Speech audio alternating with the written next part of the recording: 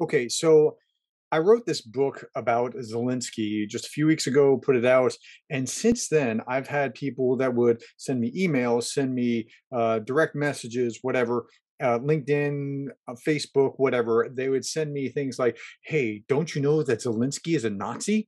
Or "Don't you know that he's a gay Satanist? I saw him dressing in drag." Okay, so I'm going to talk about at least the first one today. I'll address the other things. Is he a Soros plant or whatever else later on? But right now, I want to talk about, is Zelensky a Nazi, or are the Ukrainians or the Ukrainian government, are they Nazi or what have you? Okay, so that's what we're going to talk about in this episode. You don't want to miss it. Stay tuned. You are listening to The Leadersmith, Darren Gerdes. Okay, so we're going to start with, is Zelensky a Nazi? Okay, the reason that people are asking that is because this is Putin's information. What Putin said on the 24th of February when he invaded was, we have to denazify Ukraine. And denazify Ukraine is almost laughable when about the same percentage of far right wing, like neo-Nazi types, exist in Russia as they do in the Ukraine. There's a negligible difference between the two. Okay, let's start with that. Let's also say, is Zelensky a Nazi? Well, Zelensky's Jewish. He's not a Nazi. His grandfather fought for the Soviets against the Nazis, and his grandfather was the only brother of four that actually survived the Nazis. His great-grandparents, his grandfather's mom and dad, were burned alive in a village burned down by the Nazis. Zelensky's not a Nazi. He has no Nazi sympathies or anything along those lines. Okay, how do I know? What are my sources? That's a good question. Before I answer those questions, how do you know if you're saying Zelensky's a Nazi? How do you know? Because you saw a meme on Facebook? Don't do that. Because some wackadoodle who has some blog somewhere that has no real proof is saying, well, did you know about the gas chambers or the Nazi-ness or the what? If get your information from legitimate sources. I'm a professor. This is what I do. I research. So my book is heavily cited, and I'm making sure that I'm dealing with legitimate sources. But I'm just going to go over the Nazi thing right now. When he was speaking to Congress, he's wearing this shirt, and people are like, oh, see the Nazi symbol right there on his shirt when he's speaking to Congress. It's the Iron Cross. And it's true. The Nazis did use an Iron Cross. But that is not the only people who used the Iron Cross. It predated the Nazis. The German government in World War I, when Nazis weren't even a thing yet, used the Iron Cross. More to the point, the British government uses the Iron Cross as their highest award. Their equivalent of the Medal of Honor is in the shape of the Iron Cross. It is called the Victoria Cross. We even use the Iron Cross in our Distinguished Flying Cross.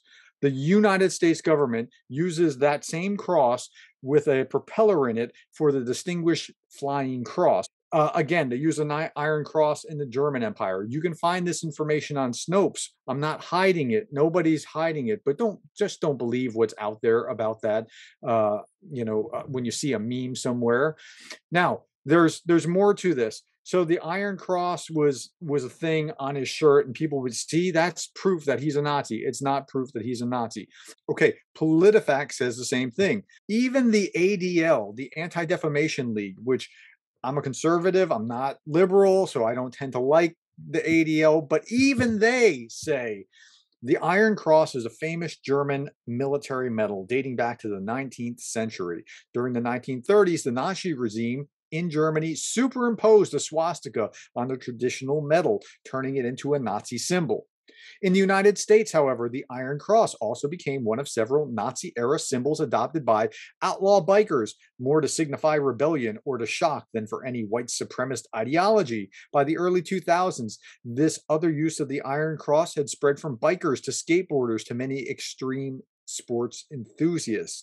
Okay, so in and of itself, it is not a Nazi symbol. What it is, however, is the symbol of the Ukrainian military. So what you saw on Zelensky's chest during his speech to Congress was, it would be like the president of the United States wearing a a uniform presidential jacket or something that has his rank as commander in chief or something along those lines, or the symbol of the United States military or that kind of thing. That's all that was. Okay, let's shift gears. Let's talk about, are the government members in Ukraine, are they Nazis? Okay, so there's a great article on factcheck.org, the facts on denazifying Ukraine. Zelensky said, look, we're not going to sit down and negotiate at all if they're just going to keep talking about denazifying Ukraine. It's a pretext. That's all that is. It's a pretext. Zelensky was democratically elected. He got 73% of the vote in a runoff election, 73% of the vote in 2019, and he's Jewish. This article, and by the way, I've linked all the articles, the Snopes, the PolitiFact, the Fact Check, and all the other things I'm talking about are linked below in the show notes. The article goes on to say that the influence of Ukraine's neo-Nazi faction is relatively small. Is there a far-right party? Yes, there is. And in the last election, or 2 elections ago, they got 1 member into parliament. And in the last election, they got 0 members into parliament. So it's terribly small. I'm going to quote, neo-Nazi, far-right, and xenophobic groups do exist in Ukraine, like pretty much any other country, including Russia. Now, again, I'm quoting, in the 30 years since Ukraine's declaration of independence, some guy whose name I can't pronounce, Mizirajuwski Vonazak, wrote, its radical right's national electoral support only rarely exceeded 3% of the popular vote. That's how small it is. And remember, it's a parliamentary system. It's not like the United States, which is essentially Republican or Democrat. They can have all these fragmented little parties. And so they do. And they have, somewhere between maybe 2 and 6% at any given time in their government. It is 2% in 2019. Okay, ultra-nationalist militias. We hear this about the Azov battalion. Oh, the Azov battalion. They're these bad, the military's full of them. No, hold on. The far right also gained some traction after popular uprisings since 2013 and 2014, when Ukrainians' pro-Russian president Viktor Yanukovych suspended an agreement passed by Ukraine's parliament to establish a closer economic tie to the European Union. And then he actually tried to make a deal with Putin, and that's what got him kind of chased out of the government. At the time, Putin then uses this as a pretext to come into Ukraine and protect Russians in Donbass and the Crimea, which they just annexed the Crimea. Okay, there was a group called the Azov Battalion, AZOF, like the Sea of Azov. Okay, a group called the Azov Battalion, which was founded by 2 neo-Nazi groups. One of the group's organizers, Andrei Beletsky, is a white supremacist who, in 2014, wrote, "The historic mission of our nation in this crucial moment is to lead the white races of the world in a final crusade for their survival, a crusade against the Semite-led Untermenschen." That's like a German term or something for under peoples or lower peoples or something along those lines. Okay, so he's a whack job. However, the battalion actually fought really well. And if you know anything about neo-Nazi types, they don't like communists. So they fought really hard against the communists that had come into the eastern region in the Donbass and in the Crimea. Okay, and so they made a reputation for themselves because they were pretty good fighters, even if they were like this. Okay, so let's go on. The battalion's success in 2014 in helping to win back the city of Mariupol from separatists has made them heroes to many in Ukraine. Quote, this is somebody from the Wilson Center who's writing about this, who has a great deal of knowledge. Quote, if they, the Ukrainian citizens, value them, it's not because of Nazi ideology, said this person whose name is difficult to pronounce, who manages the Wilson Center's Russia file and Focus Ukraine blogs.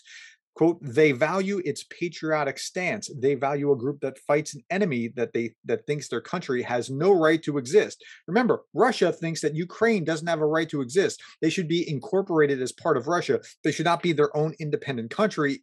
And that presents a problem. Okay, so the Azov regiment was officially enrolled into the Ukrainian National Guard in late 2014. Why in 2014 first? Because Russia had invaded Ukraine's sovereign soil. Okay, and so they're fighting back, and they're saying, "Hey, you want to fight? Go and fight." Now, is the Azov battalion large? No, it's pretty small. Okay, we have to be honest. The article goes on and says they were just good fighters in 2014, and they seem to be good fighters now in Mariupol, and that's why they were taken on the books. Quote, the continued Russian aggression in the eastern Ukraine has presented them with an opportunity to characterize themselves as defenders of the homeland and thus expand their political authority beyond the lunatic fringe. But the Azov battalion, I'm still quoting, the Azov battalion, which has about 1,000 members. Okay, so we're talking about they're Nazis. When they have about 1,000 members. The size of the Ukrainian military is about 200,000 and change.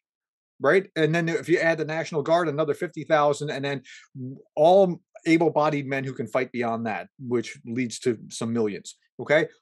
They're 1,000. It's tiny. It's not like the place is just overrun with Nazis. So get your facts straight before you kind of spout this stuff. I'm going to continue to quote, and while there are still some far right ties remaining in the unit, there have also been a flow of new recruits, mostly who are there not because or who are not there because of the regiment's ideology, but because of its reputation as a particularly tough fighting unit. Okay, so that's who the Azov battalion is. It's not monolithic and everywhere. U.S. appropriations bills have specifically prohibited military aid from going to Azov. For example, on March 10th, the Senate finalized a spending bill that provides $13.6 billion in new aid for Ukraine, but specifically states none of the funds made available by this act may be used to provide arms training or other assistance to the Azov battalion. Okay, so we make the difference, and it's clear, but it's just tiny, tiny, tiny little fraction. Okay. That being said, Russian propaganda is pretty strong, and you hear this parroted in America, and it's essentially Russian talking points. Now, I watch Russian TV. Look up rt.com/en. I believe it's in the show notes. It's below. I have the link. I also will watch Ukrainian television in English, and you can see the difference for yourself if you watch it. So the Russian talking points are they're neo-Nazis. They're going in to cleanse Ukraine. Why Russia is has the obligation to go cleanse Ukraine when they have as many neo-Nazis. By the way, we have neo-Nazis in the United States. They're a tiny fringe element as well. They're small, but every major country, the US, most European countries have this small fringe element. So does Russia, but somehow Russia is going to cleanse them. Okay. The article continues. There has been an intensive campaign of demonization. Tabarovsky, I think his name is, told us, and she said referencing Nazism has a certain resonance for Putin's core supporters in Russia. By the way, Putin has an 83% approval rating in Russia right now because of his special military operation. Because the people aren't being told what we're getting in Western media. Go and watch normal TV network news for the night, and then go and watch RT, and you'll think you've just like taken mushrooms or something. It's like a bizarro world. It's upside down. Okay. I'm quoting again. There is a national historic memory formed around World War II and the victory over the Nazis. It's a strong part of the Russian national identity. Okay, I get that. There is a strong part in our identity as well. We're repulsed by Nazis in general as well. Umland, an expert in Ukrainian nationalism, says this, quote, the primary reason that the Kremlin is doing this is because of the defeat of the Nazis was the high point of modern Russian history. And, quote, it's fairly obvious that a rather successful political psychological trick to justify the war among ordinary Russians. Okay, so that's what it is. It's a political psychological trick. So the trick is, though, that it's all hands on deck. They need everybody that they can have to fight against the Soviets, the Russians, who are acting like the Soviets used to act. So they need every all hands on deck. And so they're like, yeah, you want to kill Russians? Come on down. You are more than welcome to go kill as many Russians as you can. Okay, quote, Ukraine has a far right, just like most countries of the world has, Umland told us, but their organization strength and electoral support are smaller than many in other European countries and in Russia. There's another professor who teaches Imperial Russia and the Soviet Union, modern European Jewish history, history of human rights at the University of Pennsylvania. His name is Benjamin Nathans. He said, quote, Ukraine has a small right-wing nationalist contingent, just like many other countries, including France, Germany, the USA, and not least Russia. Neo-Nazi elements are not present in Zelensky's government, to the best of my knowledge. Okay, so that's kind of where we are with this. Okay, so that's part one of Is Zelenskyy a Nazi? I'll put out part two. I don't want to keep these too long. So if you like what you heard so far and you want more proof, I have more proof. So stick around for part two. See you later.